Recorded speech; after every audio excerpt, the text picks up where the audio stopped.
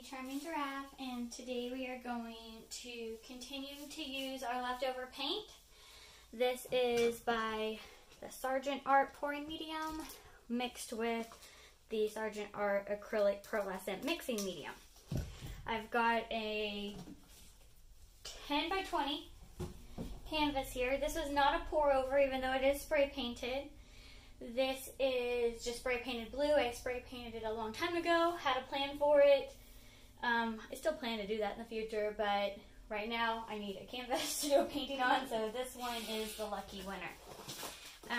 It is a leftover paint, and I actually have some leftover black paint that was not mixed with the pearlescent mixing medium. So I'm going to go ahead and put that down first just to use it, as well as to make sure we get enough paint. I don't think I need to worry too much about it, but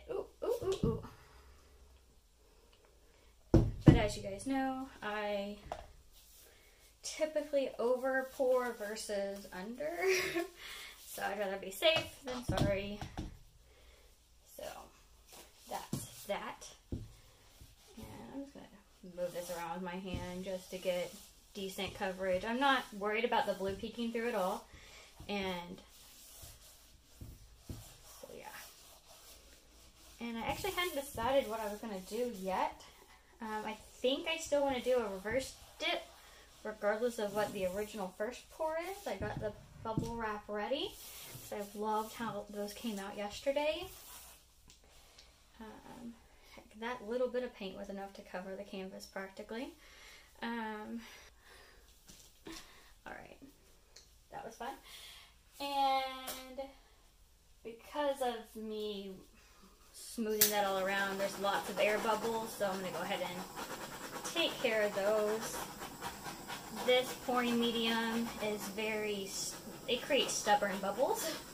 So if you do have them in your paints, I don't think they're going to pop on their own. It's hard to get them to pop even with a fire, so I think I'll just do a traveling tree ring pour. I liked how that turned out with the reverse dip. Well, it was just a standard tree ring pour, but I liked how it turned out on the reverse dip yesterday. This is, again, with the pearlescent mixing medium, so it is a very sparkly.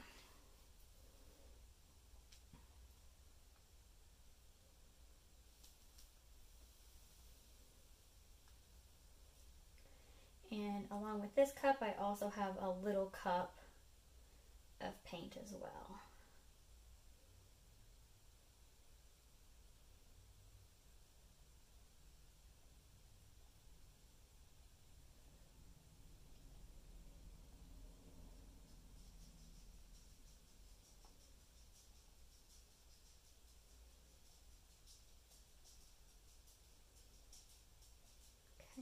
We're going to call that good for this cup. And let me grab this other one. Actually, this one is no good anymore. It's like all stuck together, like it's already cured. Like on the top level, it's like all kinds of not good. So, we will work with this. I'm going to tilt to this to try to get as much full coverage as I can. I don't think it'll be a problem, but we'll see.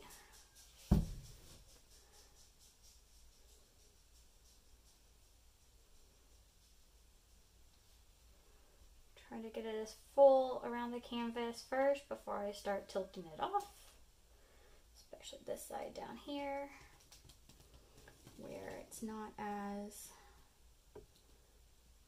doesn't have as much paint.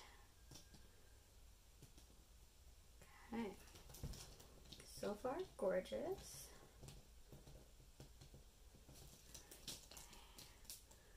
Come back this way. I'm a little nervous about the reverse dip since I did put that black coat down first.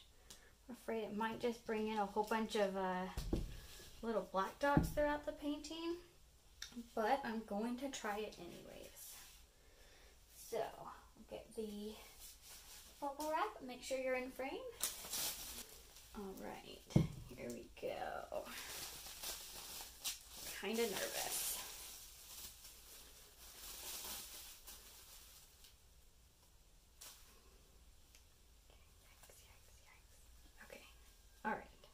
off wrong track here. And once again, just gonna barely touch it. I just want to make sure that it is laying with the canvas, not like bubbled up over it. But I don't want the paint to smush in between the bubbles. And to explain that a little better, I just want something colorful. There we go. I just want the paint to touch the very top of the bubble. I don't want it to get in between where the other in between where the bubbles are. I want it to just touch the very top. All right, now which way? I think I'll just pull it this way so that you guys will see it first. And exactly what I wanted. Gorgeous. All right. I want to save this because I want to do something else with it. Now it's got paint on it, but it's okay. I'm going to take this stick and scoot it.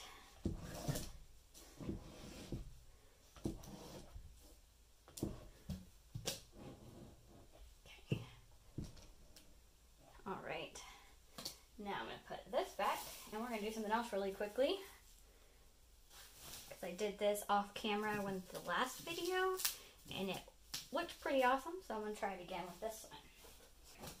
So I've got some 4-inch tiles, ceramic tiles, and we're just going to lay these on here. As so, the extent of the cleaning on these are rubbing them on my short shirt. If you want to be a little bit better than that, a baby wipe, alcohol wipe, soap and water. Any of that will work. I'll lay these here. There's no paint really in between the dots. So in theory, yeah. I am going to just shift them just slightly, like a bubble. This will make sure, in theory, that the entire coaster gets covered.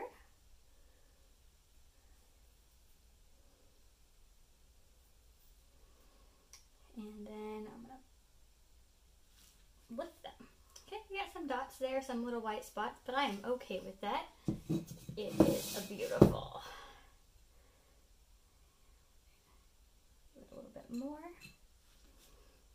Oh, gorgeous.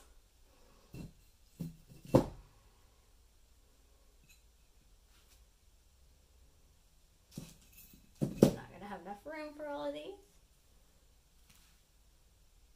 It's so pretty.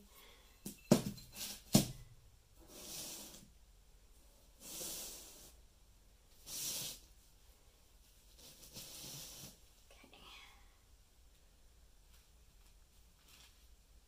Ooh, that one's really white.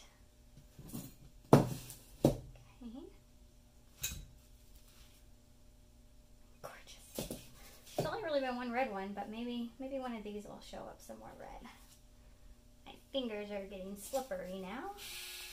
I'm gonna fold that over just so I have room to place this. And then our last one, mainly black. It's okay.